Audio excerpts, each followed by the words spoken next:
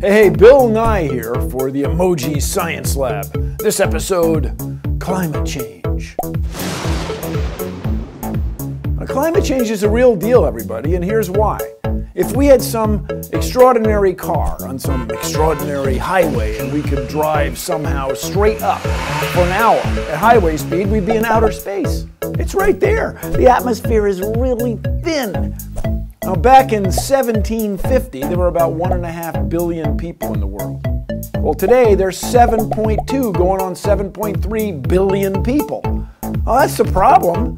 There's billions of people breathing and burning the same thin atmosphere. Back in 1750, when James Watt created the first workable steam engine, there were about 250 parts per million of carbon dioxide in the world's atmosphere. Carbon dioxide's good. It holds in heat, keeps our Earth toasty and warm for us humans.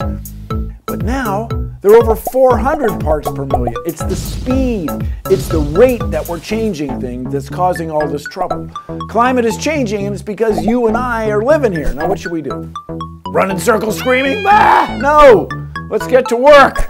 Let's use electricity. We can generate it renewably from wind and solar, and then the key is we have to move it around the world through cool new transmission lines that someone's going to invent and develop and fund and distribute. And then, if we had a better battery, a better system of battery, a better scheme of electrical energy storage, we could, dare I say it, change the world!